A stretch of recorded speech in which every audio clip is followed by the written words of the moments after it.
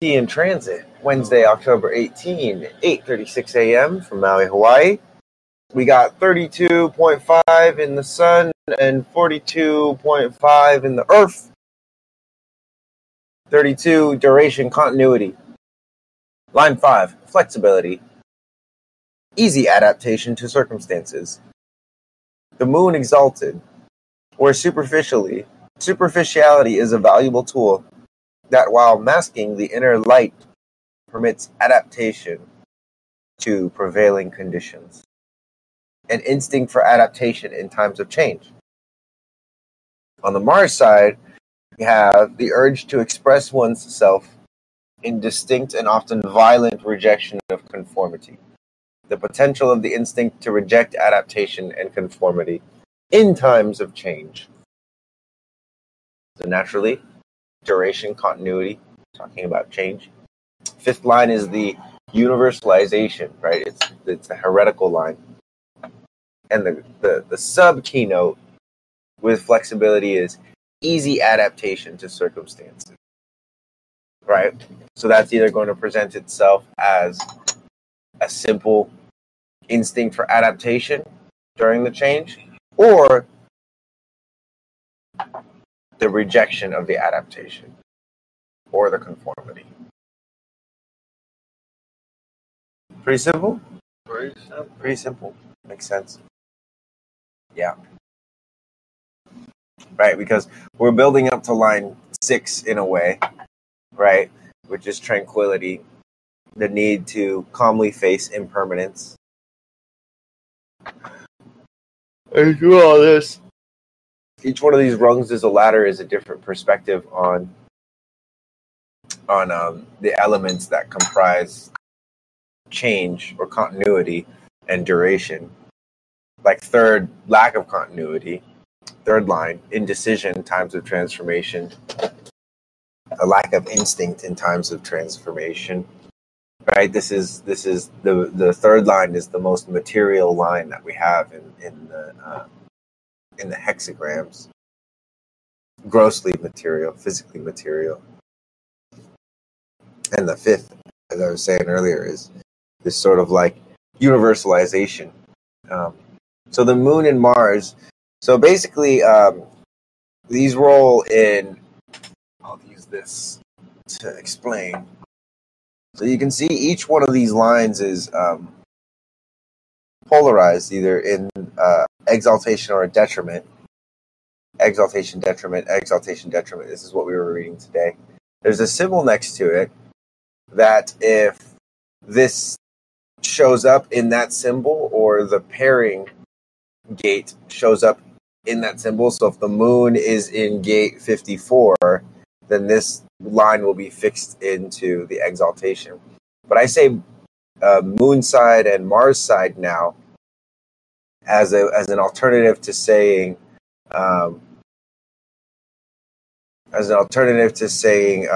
exaltation and detriment. So hopefully you guys can see this. You guys seeing video? Oh. Oh my. Do you see the video now?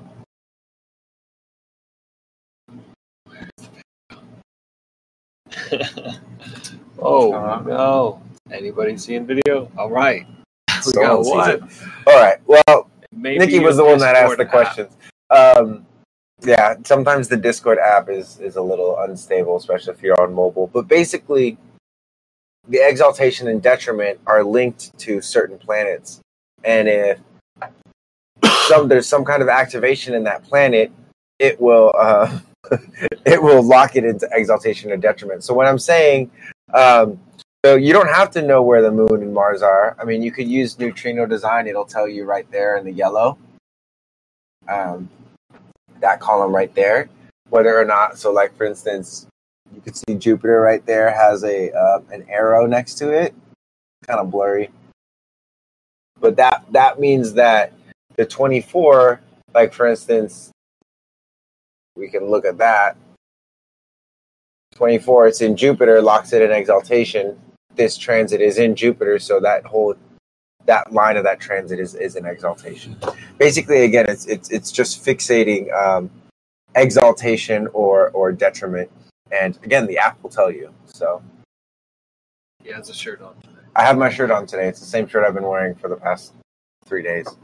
I like it. It says Lightworker on it. Anyway, so that's from the Rave I Ching, which is what we use in human design. And now Luke is going to read from the regular I Ching, or the original I Ching. Oh, gee, translated. 9 in the 5th place means, which, speaking of that, there's I've noticed this. Some of the different lines will have circles or squares next to them. Gotta figure out what that means. Interesting. All right, 9 in the 5th place, 832. Friendly retreat. Perseverance brings good fortune. It is the business of the superior man to recognize in time that the moment for retreat has come. If the right moment is chosen, the retreat can be carried out within the forms of perfect friendliness, without the necessity of disagreeable discussions.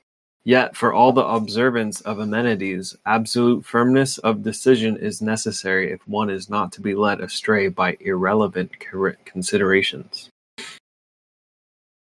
Yeah, this is a time for a friendly retreat. And we're in the... Oh, no, I read the wrong one. I was like, this is not right. What are you doing, beep, bro? back it up. Beep, beep. That didn't happen. Who are we? Over here. 6 in the 5th Flexibility. place. Giving duration to one's character through perseverance. That sounds about right. This is a good fortune for a woman, misfortune for a man. A woman should follow a man her whole life long, but a man should at all times hold to what his duty is given at the moment. Should he persistently seek to conform to the woman, it would be a mistake for him. Accordingly, it is altogether right for a woman to hold conservatively to tradition, but a man must always be flexible and adaptable and allow himself to be guided solely by what his duty requires of him at the moment. So, duration to one's character through perseverance. Bro, did Andrew Tate write this one? Andrew Tate. It's so red pill. It's hilarious. Super red pill. Interesting. I've never actually seen the I Ching. I mean, I Ching is you would look at it with a modern perspective and call it sexist, but it was just a different time. It was written for war times, war and ruling and that kind of stuff. China. But I was just thinking, I haven't really heard the I Ching too much delineate good for a man, bad for a woman. Mm-hmm. It's good for the man to be flexible. It's not good for the woman to be flexible. And by good, that's a terrible word, but not superior, possibly. But in this one, I wonder, it's if it's applied to a man or a woman, I would imagine it's the same polarity regardless of the gender, in terms of and I think that's what the Rave I Ching does with the I Ching. Yeah. In a way, it updates the essence, the thing they were touching at, that's contextualized by war and rulership into personal awakening, basically, and circuitry. In day-to-day life. Yeah, which is awesome. So, again, transit energy. I'd see people exemplifying this adaptation, and then in 2 days, they're not going to be as adaptable anymore, or their relationship with change is going to not be as present for them anymore, for people that don't have this gate. You also might see people rejecting change. So it's the thing about the transits is you're usually going to have the collective, the unconscious collective, in one of the extremes, right? Either rejecting change or being overly flexible, right? That's because these neutrinos that are hitting us currently are programming neutrinos for the rest of life that's being born right now. Who was it? Alexander, the guy who developed neutrino design, he messaged us a couple days ago during one of these TN transits that his baby was born. And so she's born with gate 32 in her sun and gate 42 in her earth.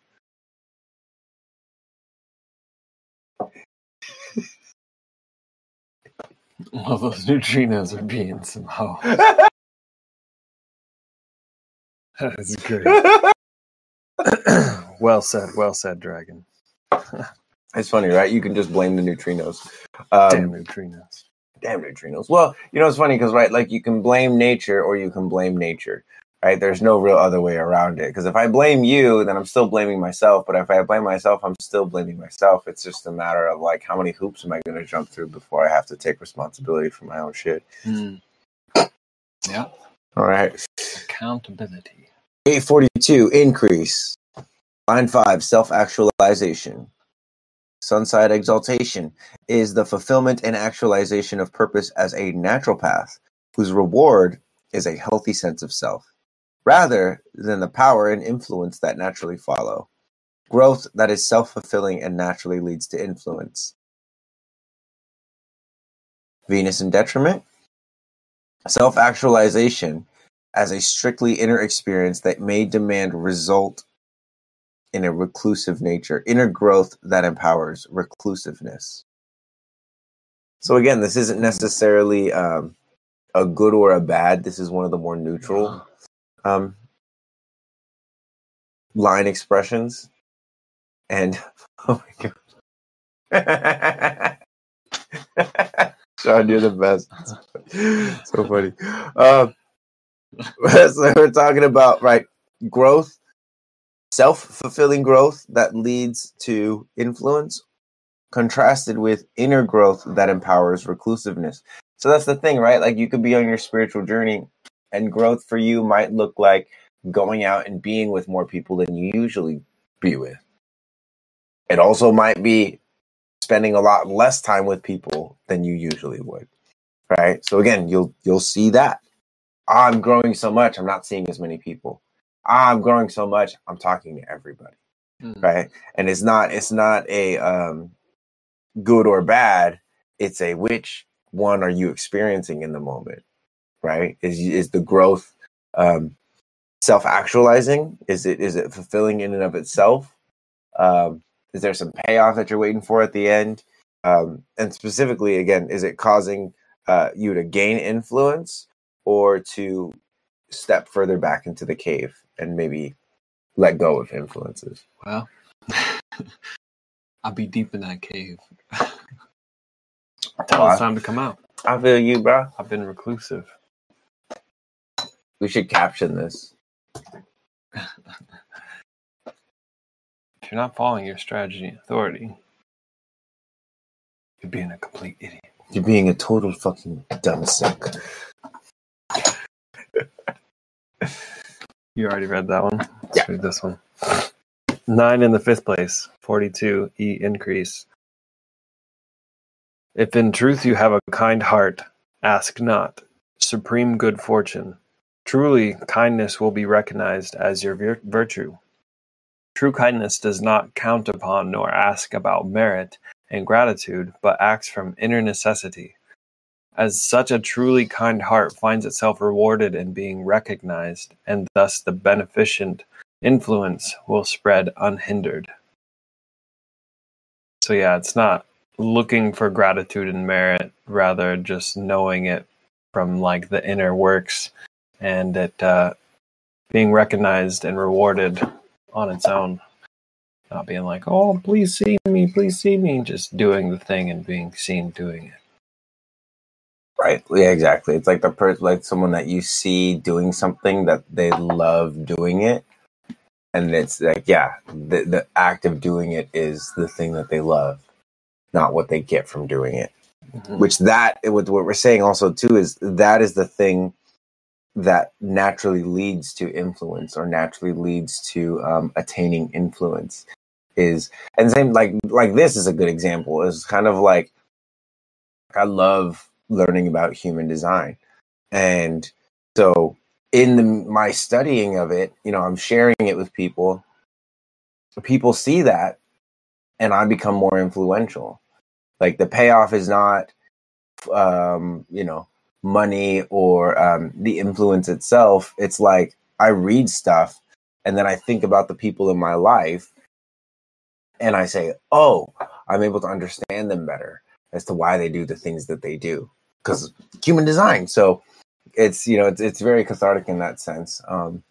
Selflessness I wouldn't necessarily call it selflessness so much as a and at least in the contrast of like selfish and selfless, it's more like selflessness in the sense of like no self, having no self. Yeah, getting to share the hypercaucus or special interests. Hyperfocus. I was like, what is a hypercaucus? Getting to share the hyperfocus or special interest. Right. So with that, again, in the transits, like if you have this, then you may not notice it as much. If you don't have this, you may notice it quite a lot, or you may be suppressing the noticing of it. But the reason we do this show is so that people can, and y'all can tune in to the energy that is being experienced on a collective level. Because the sun shoots us with neutrinos, and it goes through us, it goes through the earth, it goes through the planets, picks up influences from us, picks up influences on the way to us, right? And this is as close as we've gotten. I was talking to, yesterday. I was like, human design is the most advanced system of visualizing the energy that we have ever had, right? Like when they found out that they could X-ray people and look at the bones in their body, and then they found out they could MRI people and look at all the tissues and stuff in their body. Like that's what we have here. But you don't need some like wild, $100,000 machine. You just need a book or a $40 subscription to neutrino design. And it's so advanced and so accurate. That's why so many more people are picking up onto this. And so it's the ultimate character stat page. Yes, exactly. I've been meaning to make a video talking about Pokemon again, because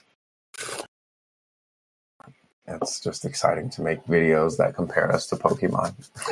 Anyway, thank you guys for tuning into Tea and Transits. I heard that Life Force did a super cool session earlier today, and so that's dope. There's going to be more awesome stuff like that. Sean has been, I think I saw Jude's in the lounge as well. Full open invitation. You don't need permission or my permission to hop in the lounge and just start talking. And my rule is like just keep it sacred. It doesn't always have to be about human design, but keep it sacred. Keep it respectful. Have fun. Nikki, I'm glad this was beneficial. The transits are something that, it's a great way to learn the gates, because you get 2 gates for, 5 to 6 days, 2 commandments, be cool, don't be an asshole. Exactly. And on top of that, it's really a practice of recognizing the gates in others, which is something that is really helpful. With the practice, because again, it can be all up in your head, and that's great, but until you can like recognize it, and this is where like the magic of like keynoting, of course, as Prana arrives, comes into. Oh, I meant Life Force, but this too, yes, Life Force is like, and he's formally trained as well, so. Me, I'm a heretic 3-5, so I just like went through this book and spent years, and he also spent years, but he got it from the source. So I'm really stoked. We're all really stoked to have Life Force. And that being said too, me and Life Force are running a course starting January 22nd, which if you want to get involved with that, just click my profile and follow the link in the bio, and you're looking for the Live Your Design course. That's going to be starting on the actual new year, which is going to be January 2nd of next year. You ever wonder why like so many people's New Year's resolutions fail? It's because they're starting New Year's resolutions 3 weeks before the actual energetic New Year, which is really how you say, classic, like 440 hertz, like. Basically, the powers that be broadcasting this just slightly skewed natural rhythm, right? And so we're giving people an opportunity to live your design on the actual New Year, January 22nd. Energetic New Year, baby. I wonder what's the transit gonna be. 41. Is that where it starts? Yeah, 41 is the initiating codon. So that's the thing that all like DNA starts with, is the 41 pairing, and then it builds whatever sequence after that. I'm a scientist. I basically have been doing science my whole life, and yeah, I can prove things by using other scientists and their brains. And when they agree with me, they get paid. And when they don't agree with me, they feel pain. Paid versus pain. Yeah, exactly. It's the new exaltation and detriment, paid or pain. It's a silly kind of morning here. Silly. I won't apologize. Well, I think that's it, guys. Love you. Peace. Keep an eye out for the lounge. Subscriptions are available for those of you that want to support. It's always super appreciated. We're always grateful. Thank you to the boosters, Dragon, Sean, and Prana. Love you guys. Energetic New Year, baby. Oh gosh. That's great. Have a great day, everyone. Aloha. Bye.